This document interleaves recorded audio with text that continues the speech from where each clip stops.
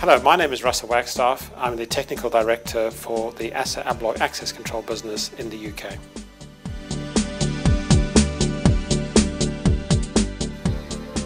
Definition of mechatronics is very simply the collective name for a number of disparate engineering disciplines such as mechanical engineering, electronic engineering, software, design, control theory, wireless technologies and such like.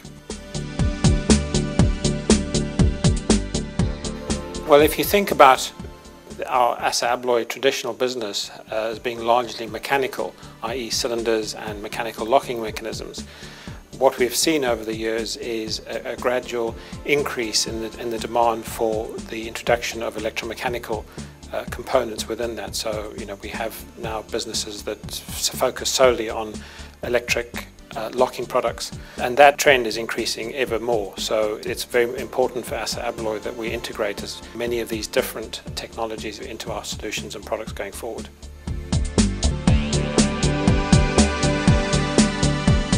The way a company would use mechatronics would be to very early in the design phase to understand which of the different disciplines are needed. So if you are designing an electromechanical locking solution, you would obviously need to have mechanical and electrical engineering and miniaturization as part of that as well, because you're dealing with a very small form factor. ASSA ABLOY have a number of products that incorporate the elements of mechatronics. These range from traditional, what we would term e-cylinders or electronic cylinders, to the Aperio wireless battery-powered lock set, which incorporates a number of different mechatronic elements. It has RFID, which enables it to read different credential types. It is battery-powered. It incorporates electronics. There's a secure element, so encryption. As a product goes, it's probably one of the more advanced examples of mechatronics in use in ASSA ABLOY today.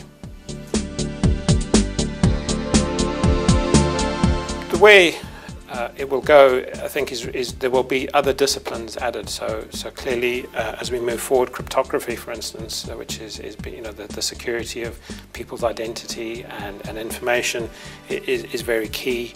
For this product, for instance, contains what is known as a SAM, a secure access module, which stores the encryption keys that are used when authenticating cards.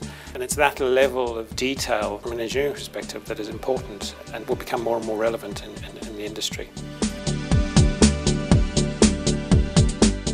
The need to secure buildings from an access control perspective is always on the increase.